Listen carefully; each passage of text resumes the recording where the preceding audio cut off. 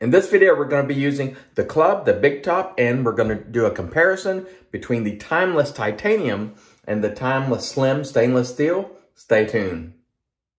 Hey there folks, and welcome back for another video. I'm your host CDB, and thanks so much for joining me for this special comparison video. And as mentioned before, today we're going to be comparing the timeless titanium with the new crown handle Astra SP blade to the timeless slim stainless steel Astra SP blade. And we'll get into the tail of the tape on that in just a moment. But first, let's talk a little bit about the soap, which is the Big Top from the Shaving Shop Club, which is Ariana and Evans, made by Sneaky Pete. Sneaky, not stinky, but sneaky.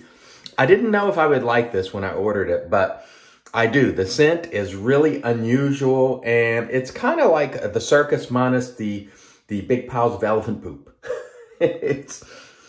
You get citrus, cotton candy. Let's go ahead and show you how they describe it right there, or show you the notes. Citrus, cotton candy, amber, caramel, and it's a sort of a gourmandy type scent. Scent strength definitely under medium. It's not quite medium, but it's really pleasant. And I think if you're one of those people like gourmand type of scents, this is an unusual one, but it's really nice. I don't know what took me so long to get it because I really like it. The consistency on this soap, very soft. This is the Kaizen base, which you know to be very good quality. Let's put the ingredients for you right there. It's got it all. All the butters, goat's milk, coconut butter, cocoa, aloe, lanolin, you name it. It's in here. And I always say when you get one of those soaps that has all these great ingredients, I'll say it has chupacabra oil, dragon tallow, super blue, emu, essence of Sprite, and all these things, just to say it's got everything in there. And this is definitely a good formula. Kaizen 2, or even his previous formulas.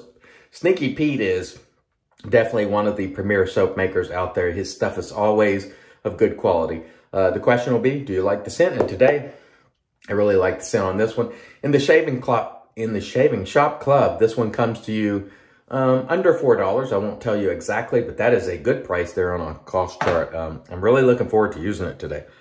So, let's get to the tail of the tape. The tail of the tape, for those of you who don't watch boxing, used to be when they announced the boxers and they'd show the weight, height, age, and where they came from and so on. So, on the razors here, we have the Slim OC, the Timeless Slim OC, because it's got that slim head. This is stainless steel. This starts at $195. We have the Titanium 0.95 blade gap Timeless razor, starts at $225. The Slim is 3.7 ounces. The Titanium is 2.3 ounces, so quite a bit more heft on the Slim. The blade gap is 0.95 on the titanium razor and 0.5 on the Slim. The materials, 304 stainless on the stainless steel Slim, and it is grade 5 titanium on the titanium 0.95. So we look forward to using these today. Both are loaded with Astra SP blades. And as I always like to mention when I use Timeless, you see how those open comb are rounded? Like so. That's one of the best designs in open comb because you don't feel those teeth. Really, really nice razors. Timeless. Okay. Blade Astra SP. Let's get going. Let's just get after it. And I hope everyone's doing well. Standard 24 hours growth today. And this is plain water, by the way. And this bottle is available on Amazon. I always try to link the products below, but of course I'm not asking you to buy anything. I never do. I'm just making you aware of what's out there, and if you want to buy it, you surely can. This is a Timeless copper lathering bowl. We do have an Ariana and Evans shaving brush, and you can see we're blooping already.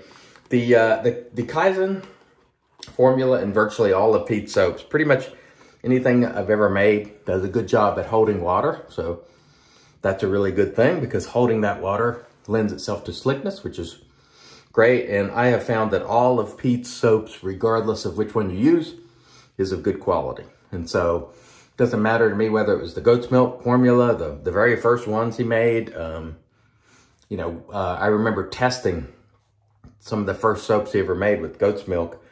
I think one of them was Asian Plum that we tested, and it was quite good right out of the gate. So Sneaky Pete had some success right out of the gate with soap baking. Oof. Did I say soap baking? You know who's not having success today with speaking, and that is me.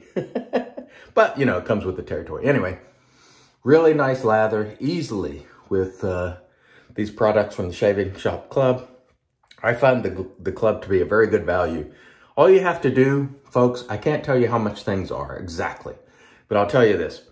If you order usually around 3 products within a 6-month period of time, you've paid for your club membership. So if you've been interested and you're kind of on the fence and you're like, I don't know if I'm going to get value out of that. Well, if you buy a few soaps or a couple of soaps and an aftershave, you have paid for that membership. So please keep that in mind.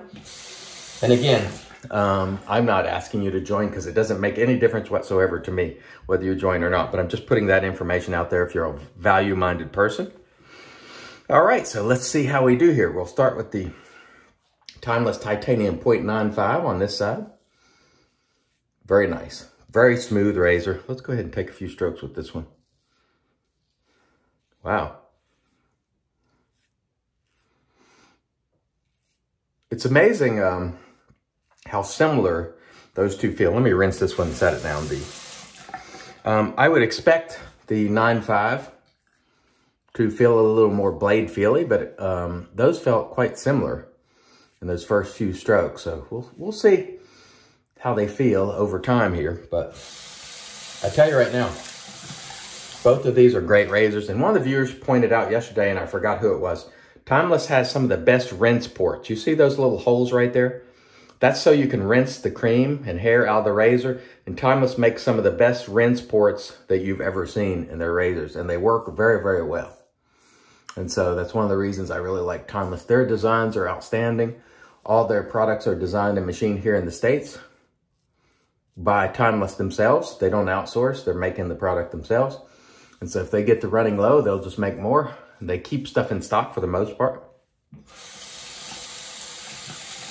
But if they don't keep stuff in stock, you can assure they'll be working on it. And so when I rinse this razor, the water shoots down through here and it comes out those rinse ports and it just gets very nice and clean. And so that's one of the things I really like about Timeless razors.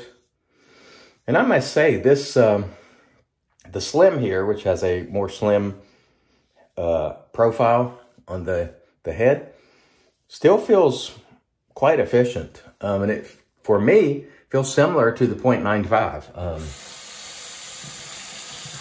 So I'm not feeling that one is considerably more efficient than the other within these first few strokes anyway. They both feel quite efficient. To me, the main difference that I'm getting is the Slim is much heavier than the Titanium. And that is because stainless steel is quite a bit heavier than titanium as a metal. So there you have it. The soap is, it's really, really nice. I'm really enjoying the scent. Again, I would call this one, as far as scent strength goes, definitely under medium. And a lot of times, you know, Pete's soaps are quite stout. This one is, you know, I would consider a notch or so below medium. So it's not in your face strong. It's a pleasant scent. And I tell you, you're going to see a lot of A&E stuff upcoming. So be prepared for that because he just had a drop. And a lot of us were, you know, joking and moping around that Pete hasn't dropped anything for a while. Or he had made some, you know, sort of scents that he put out some scents that he had made previously. And a lot of us were going, come on, Pete, we don't want the retreads, you know. But he had a drop on Wednesday night. And when those products start coming in, you're going to see a lot of A&E in your Shave of the Days and videos and so on. So prepare for that. And it will be deservedly so, because let's face it, Pete's product, you can't argue with it. You know, I always caveat, because I know you kind of have to look for something to complain about with Pete. And for me, the only thing I can really hit him on is speed of shipping or something like that, which is really minor, because I've had issues before and he's always taken care of them. Like I had one where the aftershave was broken upon arrival and he fixed it immediately, sent out another one. And so he's always done well to fix any issues. But sometimes those products don't go out immediately lightning fast. So, you know, keep that in mind. He's transitioning full time into this. He's only been at it for a few months now, full time, because prior to that, he was doing it as a hobby. But now Now, the great thing is we get to hold Pete to higher standards because he's a full-time artisan and he can't use that hobbyist excuse. I'm just a hobbyist. No more, Pete. No more. And I know he had a lot of orders the other night, so, and he's had several big European orders. So I'm excited for the folks in Europe who have a chance to try some of these offerings, because he sent, I don't know, at least 3 pallets, I want to say, of stuff in the last, couple of months. So that's very exciting for me to get to see other people getting these products and going, wow, I really like these A&E or Shaving Shop Club products. I tell you, both of these razors in efficiency, they seem very similar to me. Both very nice. Both feel nice and efficient. You do get some blade feel on both. It's really hard. I was thinking maybe the 95 might feel more efficient, but in using them here, this one with the 0.5, to me, feels close to as efficient. You can definitely feel it cutting. You can feel a little blade there, which I personally like. Both are efficient razors, I would say. Oh, very nice, very nice. Woo, it's going to be, I don't know. It's going to be hard to sort of declare a winner here, because both of them are excellent. But at the end, we'll let you know which one we choose if we could only choose one. But based on the way the shave is going, it's really, really tough. So again, back to Sneaky Pete. He's really been doing great things, and I'm happy for him because, in the interest of full disclosure, he's my friend. But don't let that fool you, folks. Pete knows, and he has told me, you're going to kill me. Like sometimes we'll chat, and he was like, oh God, your next video, you're going to kill me. And he knows that I want the best for him, but I think that we can get the best out of Pete by not fanboying, Now, I'm going to sing his praises and virtues when he does things great. Like this soap right here, I love it. So great job. And he is, I think without question, one of the premier soap makers. I mean, friend or not, this stuff is great.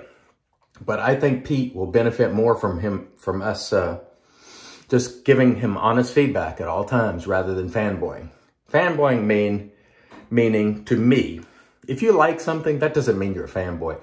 You become a fanboy when you can find no fault with something where there is fault or where things could be better. And you just sort of, you cannot bring yourself to say anything critical because you're in the fanboy realm and you can just find no wrong with anything. Sometimes, quite frankly, I do see people suffering from that. Like I remember a couple of months ago in the Facebook Shaving Shop Club VIP group, which is for members of the club, Pete made a post and he was saying, we've been struggling with I can't speak. So how can I be critical of someone when I can't even speak myself? Anyway, Pete made a post and he basically said, we've been struggling with fulfillment. We're hiring people. We're trying to do better. And the subsequent responses to that were not like, oh, thanks so much, Pete, for identifying the issue. We appreciate that you're working on it. Basically, the subsequent posts were, to heck with people, Pete, if they can't wait for their product. They should be more patient. People aren't going to run out of soap, are they? And it was basically, it's like, wow, it blew my mind. And that is fanboying, when you can't even take any level or you can't offer any sort of constructive criticism. And when Pete himself said, at the time, this is several months ago, keep in mind, they were struggling a little bit getting things out the door. And he himself said, I'm working on it. I'm trying to do better. And almost every post was like, no problem, Pete. We'll wait forever. We'll pay you more to wait. And I was like, this is just absolute, utter fanboy. And in my opinion, that is not beneficial. I do understand the tendency of people to want to support people that they like and their favorite artisans. But when it's in the realm of fanboying and you can't even bring yourself to to read something and go, you know what, Pete, you're right. And we appreciate your efforts in fixing the problem. That would be fine. But going, you don't have a problem, Pete, take twice as long. I was like, holy crap. So folks, if you find yourself in that category where you can't bring yourself to, even when someone admits they're having issues, to accept that, you're in the fanboy realm. And so if you're in the fanboy realm, a lot of times I don't find that offering feedback to be helpful, because you're just going to tell them what they want to hear. And from my perspective, that's not of great value. Because if Pete would have just listened to the people in there, he wouldn't have changed anything. Okay, no problem. I'm just going to keep doing whatever, you know. But he didn't. He hired some additional staff. And, you know, hopefully we'll see an improvement there. But you know me, and like I always say, if it's still not up to snuff, I'll tell you. And I say that liking Pete a whole lot. But I have an obligation here to be objective and, you know, not to fanboy as much as possible. We all fall victim to that occasionally, you know, but we'll try to keep it on point. All right, man, I got to tell you, this shave has been fantastic. The soap is great. The razors are great. The blade was great. The brush was great. I mean, there's just nothing to complain about. And these razors, despite being very different, feel very similar in efficiency. But when we come back and wrap this up, we'll pick which one I would choose if I could only choose one. But I'm going to tell you right now, I'm happy to own both. So keep that in mind. All right, let me rinse. We'll come back and get into the post. Stay tuned. All right, and we are back on off cam. We did a warm water rinse. We followed that with the alum, just applied alum to the face. Then we did a cold water rinse. That was a really nice, smooth shave, almost no stinging from the alum. Following the cold water rinse, we applied the Thayer's Magic, of course, because it's made by witches, this Thayer's Cucumber, and that was a really enjoyable, top-notch shave. The soap today, the Big Top from the Shaving Shop Club, which is A&E. Really, really top quality soap. Great, great soap. I really enjoyed the Synth as well. No complaints about that whatsoever. The brush, Ariana and Evans brush. It's one of my favorite synthetic brushes. Very underrated in my opinion.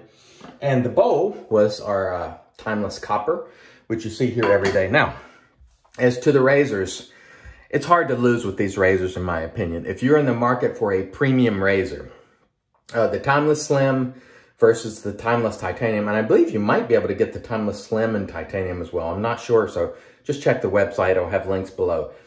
If I could only choose one, I would go with the Titanium because it's just a little bit lighter. It's not as light as aluminum, but it's a little bit lighter than the stainless. And I love this handle. And I love that open comb design.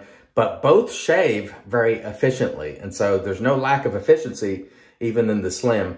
Both great razors. I'm happy to own both, and neither one of them are going anywhere. But if I could only own one, I think I would go for the Titanium just because I slightly prefer it. But this Slim, in its own right, is an excellent razor. And let's see if we can show you sort of the difference there. Just a little bit slimmer from top to bottom. Really nice razors. You can't go wrong with Timeless, in my view. Some of the best premium offerings on the market, to be sure. All right. Thank you so much for joining me. I really enjoyed this shave. I hope you enjoyed it too. I hope you enjoy your shaves as well. Till next time, I've been your host, CDB, reminding you, it's your shave, do it your way. And as always, God bless.